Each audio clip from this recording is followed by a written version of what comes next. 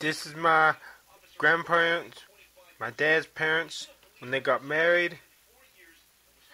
And this is the same grandparents 73 years later. This was in 1989. We were having a family get together. Granddaddy's drinking his cup of coffee.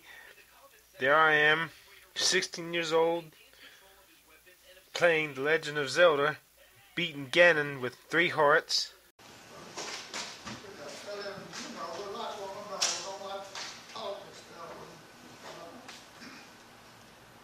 Many times going on back, he said that if a girl thought as much of me as she thought of you, I admire her.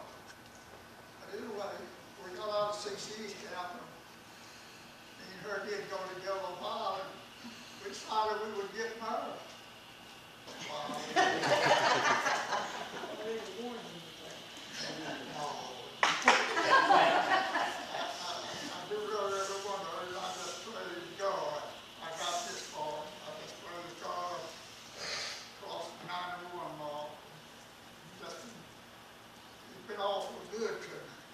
I can see it now, in the future. This house, an abandoned house, the yard all grown up with tall, tall grass and weeds. The tree's still here. The house, the door maybe starting to fall apart.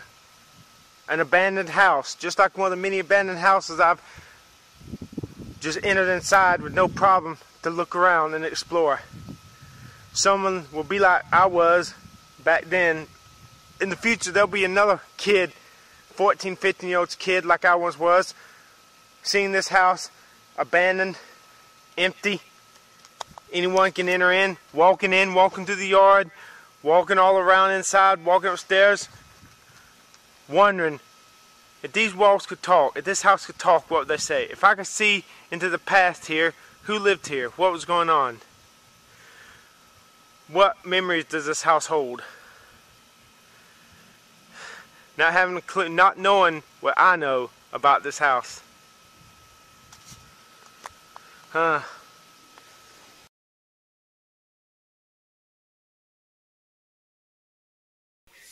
This great live oak tree, well over 100 years old. My grandma told me the legend of this tree. Somebody was just walking by, stuck a stick in the ground, and it took root and grew into this massive live oak tree, which they had cut down. Here I am, eating on the stump of that once great live oak. So disgusted. And this is the desk my grandma Claiborne gave me one night. I still got this desk to this day. I refuse to get rid of it.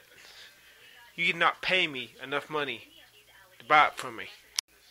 This is my Granddaddy Claiborne when he was a little kid. Oh my goodness, I wish those barns were still there. This is my Granddaddy Claiborne, middle age, before I was born. Man, see how their house used to be a perfect paradise, country paradise before that goddamn trailer park came in.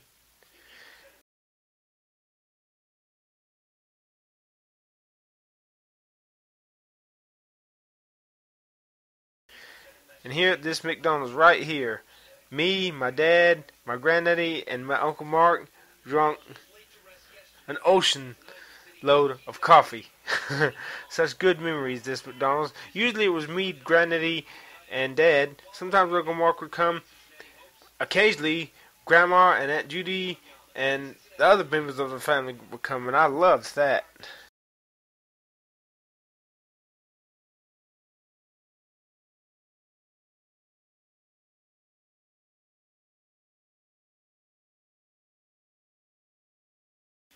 Here's my grandma and grandpa George, my mom's parents, being abducted by a UFO.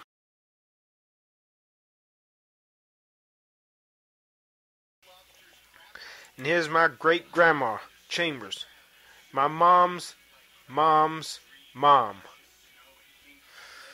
Man, I remember getting birthday cards from her as late as 1992. I wish I could go back in time and write her a thank you letter and send it back to her. It hurts knowing I never did that. Knowing I never wrote her a letter. It hurts. Really hurts.